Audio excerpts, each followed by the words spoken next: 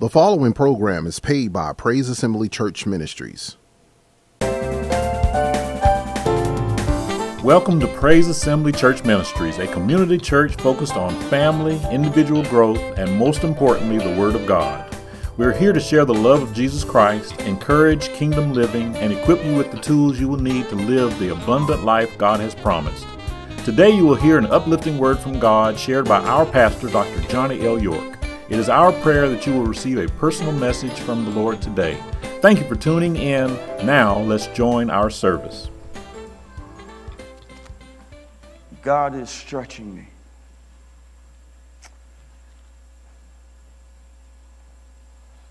Delphine Jenin, you may not have heard of her, is a world-renowned lecturer, entrepreneur. She is a professor, publicist. She publishes articles in higher institutions such as MIT and Harvard University. She is considered by far and wide an expert on learning. She is a learning consultant specialist. Due to her deep expertise and knowledge in metacognition and neuroscience. And she takes the two and she applies it in her classroom to teach her students. Metacognition is the ability to hone in on one's own thought process. How they think, how they observe, how they learn. Neuroscience is a scientific study of one's behavior pattern, particularly as it relates to their nervous system and brain. And she takes the two and she applies it in her classroom to keep her students engaged. And like other teachers, Delphine Jenin has to compete with TV, streaming, students gaming, trading cryptocurrency. She has to compete with those things to keep her students' attention. But unlike most teachers, Delphine overcomes that by courage and what she says is a little bit of wickedness. Courage in a sense that, unlike some teachers, she does things that teachers are afraid to do. A little bit of wickedness in that Delphine intentionally gets to know her students. She builds a relationship with them so that she can understand how each individual thinks. She wants to understand the idiosyncrasies, what makes you you, what makes you act in the way that you act under pressure. And she does that only to later intentionally and constructively overwhelm her students. Most teachers will say that is wicked because when you overwhelm your students, you have a tendency to burn them out. You have a tendency to make them feel inadequate, a tendency to make them feel insecure. And while it seems like it is a form of wickedness, I see it as a form of godliness. Because if you can recall in Numbers 11, when God chose Moses to lead the Israelites through the wilderness, he had to overwhelm Moses to bring him to a point of being a certain type of leader. Because Moses, his father-in-law, had told him in Exodus, what you are doing, you are going to burn yourself out. Moses was trying to play judge and jury and lecturer for thousands of Israelites. And he said, you cannot do this all by yourself. And so in stages, God had to continue to teach Moses. But in Numbers 11, he kind of got to a breaking point. Because the Israelites, as they were going through the wilderness, they began to complain. And they said, God, we are tired of what is on your menu. We don't like this fresh manna. Yes, you delivered us out of Egypt, but we kind of want to go back to eating what we were eating when we were in bondage. We want the fish. We want the cucumbers and the melons and the leek and the garlic and the onions. And God was so upset that he caused a fire to happen around their camp, to the point that they then began to cry out to Moses and said, Moses, intercede on our behalf. And Moses interceded to God and said, God, please stop the fire. And the fire stopped. And they kept complaining. And it got to the point that now Moses was complaining about who God put in his life. And he said, God, I don't want to do this anymore. And in fact, he said, did I conceive all these people? Did I beget them that you should say to me, carry them in your bosom as a garden carries a nursing child to the land which you swore to their families? Where am I to get meat to give all these people? For they weep all over me, saying, give us meat that we may eat. And he got to the point that he was overwhelmed in the wilderness, overwhelmed by the people, overwhelmed with their complaining. And he says, I am not able to bear all of these people alone, because the burden is too heavy for me. Like Delphine, and like God did with Moses, he has a way of putting us in a position where you were overwhelmed with people, you were overwhelmed with sickness, you were overwhelmed with your finances and the issues and the multitude around your life, where you will get to a point where you say, God, I cannot do this all by myself. The burden is too heavy for me. And when he gets you to that point, that confession is a key that will unlock a door to deeper learning, to deeper engagement, to deeper dependency on the source of your power. And when you begin to depend on the source of that power, then that power can then reach down on the inside and begin to pull out what it put on the inside of you. Because there is a greater person that is living on the inside of you. And though you are overwhelmed at your job, you're overwhelmed at home, you've been overwhelmed as a parent, overwhelmed as a spouse, God said, greater is on the way. Greater shall be in your future. But you first got to let me stretch and pull on you and twist you and press on you and turn you and put you in a position that no one else can put you in, because I am getting ready to pull someone out of you that I put down on the inside. Before you were formed in the womb, I knew you, I sanctified you, I called you to be a prophet, and there shall be everything that I spoke over your life shall come to pass. For eyes have not seen, ears have not heard, nor has it entered the hearts of men what God is going to do in your life. And you just have to be in a position where you receive the word of God over your life and stop fighting and stop trying to do everything on your own and by yourself, and just give it to God. Because like it said, when you put everything in God's hand, then you'll start seeing God in everything. Every place of your life, every move that you make, when you say, I can't do this all by myself, the burden is too heavy, God is saying, thank you, because now I am getting ready to do a new thing in your life.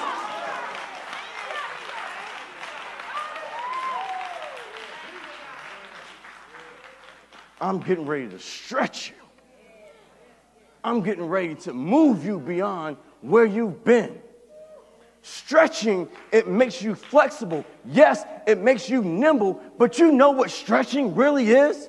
Stretching retrains your nervous system to be able to allow for a greater extension. And so God is moving into the area of your metacognition and your neuroscience. And he says, I know who you are. I know how you think. And I am getting ready to stretch you because the way that you behave is getting ready to align with what I have called to come to pass in your life.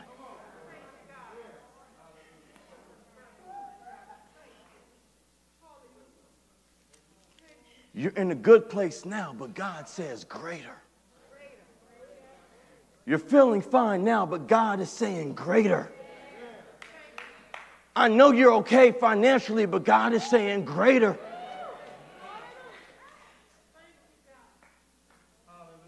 Greater is coming. And God is stretching you beyond who you are, beyond where you've been. Because somebody needs whoever is locked down on the inside of you.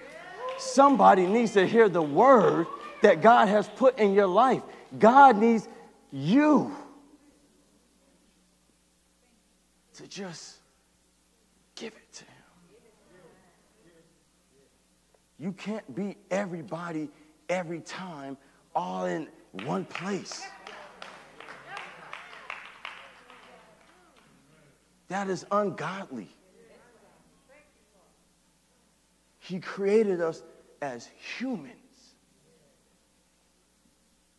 He is the one who never slumbers. He is the one who never sleeps. Sometimes you just got to give it to God.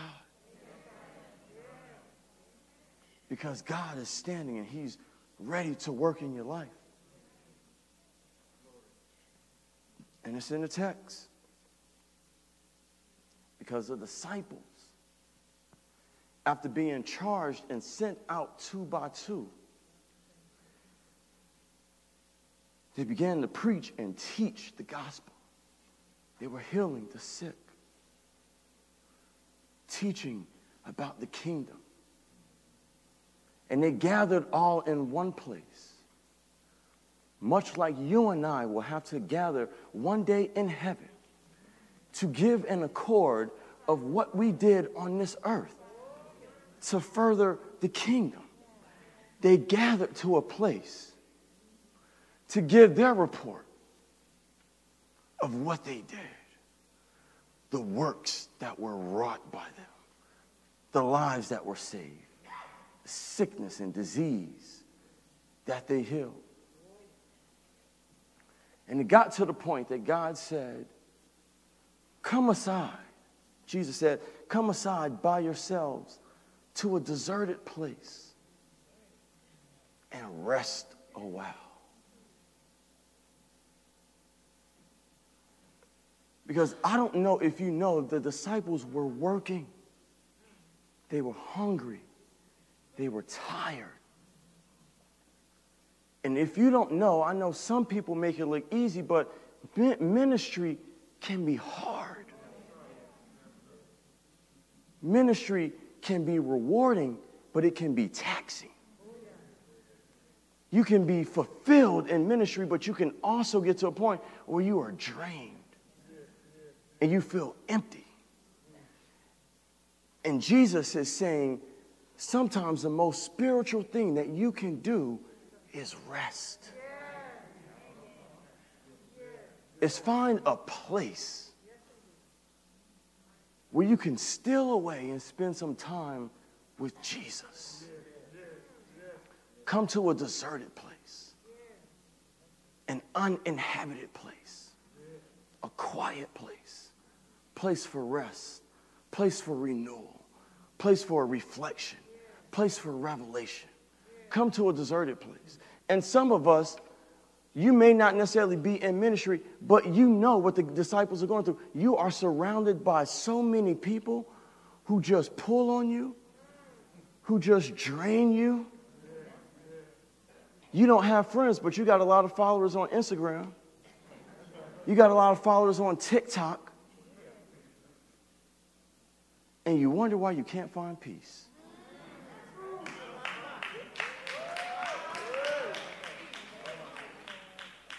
And so God has to call you to a deserted place. And the professor of all professors is tapping into their nervous system, the neuroscience. Because when you go to a deserted place, in their mind, they're getting ready to go on vacation. And I don't know about you, but vacation for me doesn't start when I get to the place that I'm going. As soon as I walk in the airport, my body just, thank you, Jesus. I don't have to see the plane, but I know where I'm going. And the disciples step on the boat with Jesus. They're getting ready to go to a deserted place for rest and comfort. I don't know what the conversation was like, but I wonder if they said, God, thank you for the rest. Thank you, Jesus, for the birds that are just chirping around this sea. Thank you, God, for the boat and the smell of the salt water. My body is just relaxed already. God, I know what you did at Cana.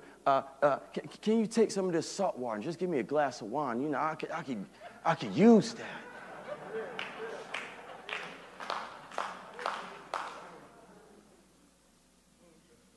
And as they kicked back, started relaxing, and they looked up, the Bible says, but the multitude. You ever been to a point in your life where you were getting ready to go somewhere, you're on vacation, at a point of relaxation, or you're feeling like this is my time with God? And the multitude of your issues beat you to where you were going? It is the equivalent of us getting ready to take a group trip to Jamaica.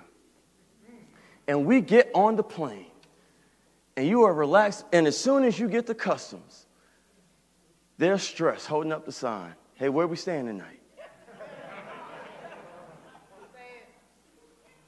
There are the situations that overwhelm you, that are waiting for you as soon as you get there. And the disciples are at a point where they are tired, they are frustrated. I believe they are questioning Jesus like, what is going on? You saw the multitude on the mountain beating us to our destination. Why didn't you change the direction of the boat? We could have gone somewhere else. Jesus, why did you have to get off of the boat? And Jesus is teaching them, he's stretching them by way of example, and he's showing them you have to have compassion for people despite what you are feeling.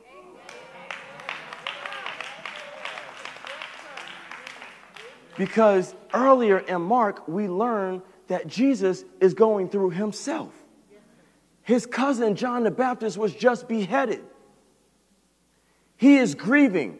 And I think part of the reason why he said, come aside and let's go to a deserted place, and he's joining them because he needs to grieve too. But the people,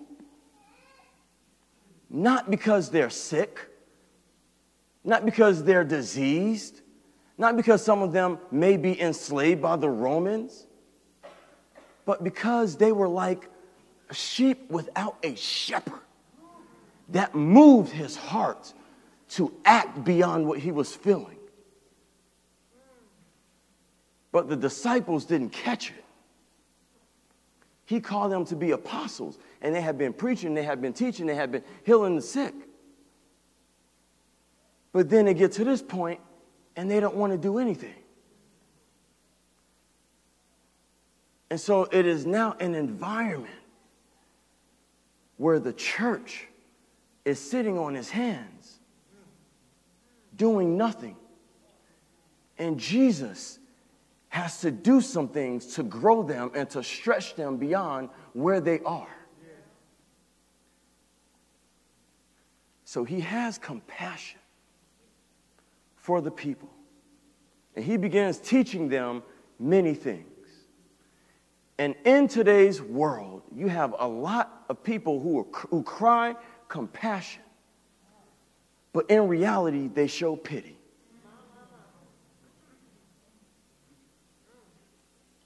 I was moved, not in a good way, by a video that was shared online.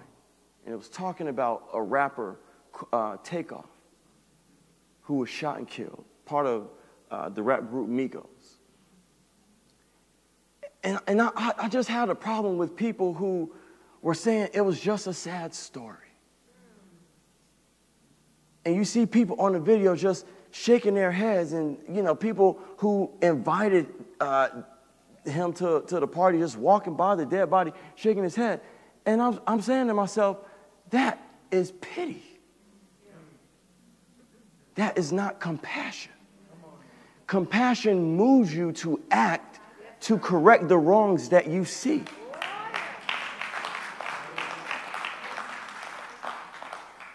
We just had a huge election, and I don't want to get political, but part of the issue with that people are so frustrated with the politicians is because you have people in power see people being shot down, people who are homeless, and they get there in Washington and they scream compassion, but it's like, you're not doing anything. It's pity. And we have a lot of people who are pitiful. They are full of pity. And Jesus is saying compassion, but we should expect that of the world. But God forbid that the church gets to the point where it becomes desensitized to the needs of people and loses its compassion. And if you want to know when you need a moment in life, if you want to know when God is getting ready to pull you to the side, it's when you have lost your compassion. When you no longer see the needs of people through the eyes of grace and mercy, but you see them as an annoyance.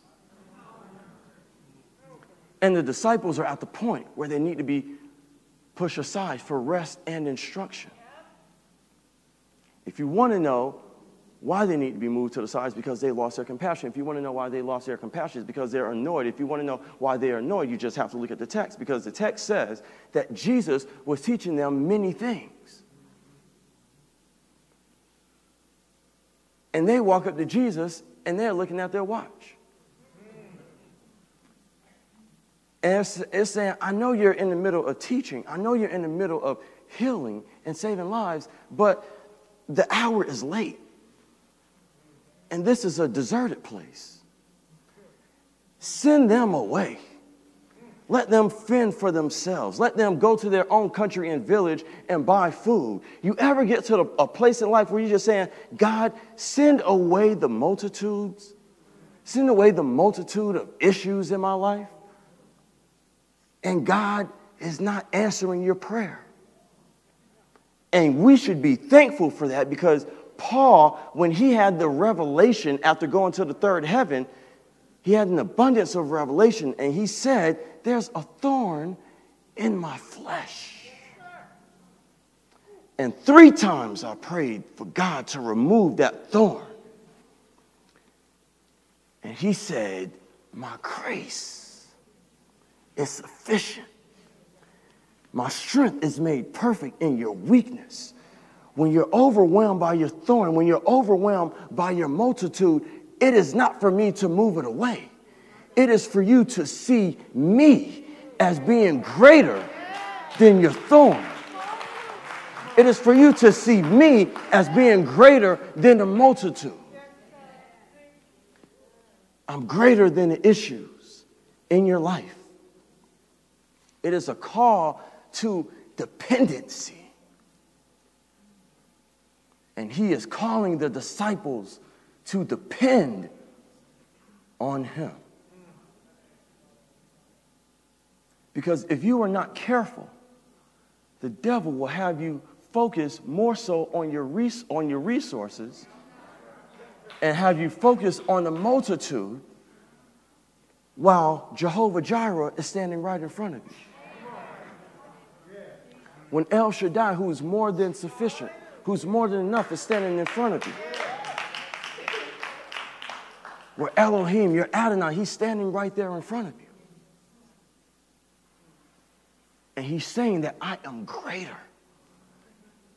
And you should know that if you have me in your life, you don't need anyone else. You don't need anything else. You don't have to have the finances when you have Jesus. You may have a little bit of food, but you have Jesus. And I don't need anything big because God says I specialize in small. I know you have a mountain before you, but if you just have faith the size of just a small mustard seed. Elisha's maidservant had but a small jar, and God turned it to an overflow. Samson had but just a small jawbone of a donkey, and he slayed 1,000 giants. David had just a small stick and 5 small stones, and he was able to slay Goliath. If you realize with your small, God can do plenty. That is the point. He's bringing them to dependency. And to show them in real time, he says, how many loaves do you have? Go and see. Because they got to the point where they're saying, God, the salary that we have, 200 denarii, is it really enough? I mean, can we feed all of them? Thank you for watching Praise Assembly Church Ministries with Dr. Johnny L. York. If you were blessed by today's message and would like a CD or DVD, email us at info@pacmchurch.org. Praise Assembly is a ministry where everyone is welcomed. Come join us for our Sunday worship services at 3254 Kernersville Road, Winston-Salem, North Carolina. For more information, visit our website at pacmchurch.org. See you next week at the same place and time, and remember, it's all about Jesus.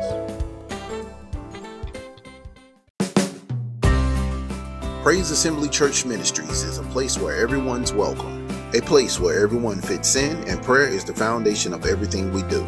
A life-changing church where you can become who God created you to be, where Jesus is the minister of the sanctuary, and people will love you just the way you are.